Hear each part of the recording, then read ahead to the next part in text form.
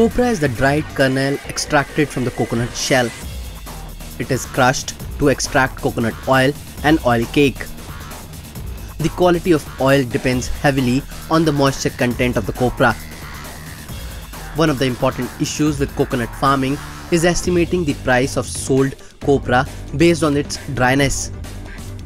This is currently done purely based on the experience of the estimator. The ideal moisture percentage of coconut is 5 to 6%.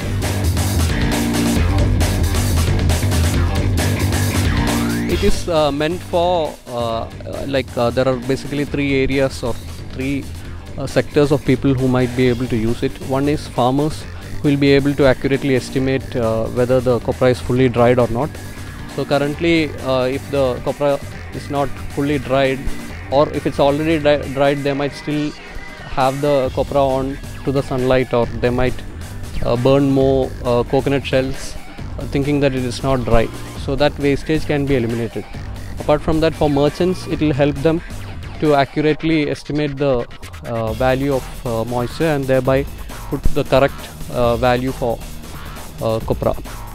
And it can also be used by government agencies like NAFED or CAREFED or other organizations which will do bulk buying of copra. And currently the NIR analyzers, it needs more process to check out the values, whereas the portable copra moisture meter solves the problem for all these three segments.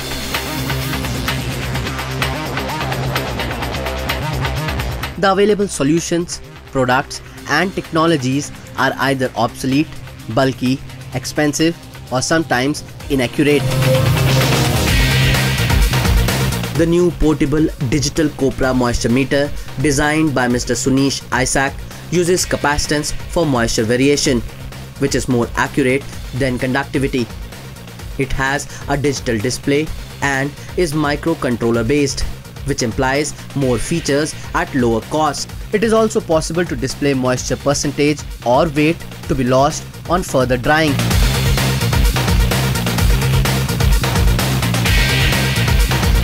It is very cost-effective technology for farmers and merchants, which brings transparency to buying and selling of copra.